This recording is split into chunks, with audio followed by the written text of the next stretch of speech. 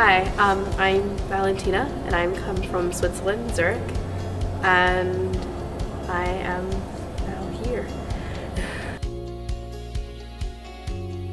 I was doing the portfolio boot camp and I found it on the internet with the help of my mom, and I wanted to participate in it because I knew I had to continue with my portfolio and I wanted to get some more advice and tips on how to finish it up, and that's why I came here. Yes, I learned different techniques. I had used medias that I hadn't used in school, which I thought was really interesting and also was a new component to my portfolio.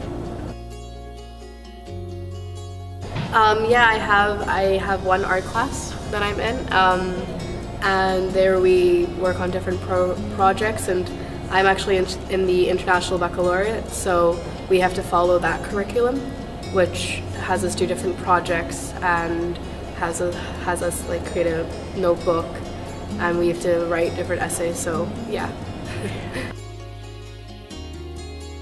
I think it's great. I love looking at the different art students made, and not just from my own class, but also the different classes that were in the entire art program. And it sort of, I guess, gives me an input of what it will be like when I'm actually in an art school looking at all of this different art.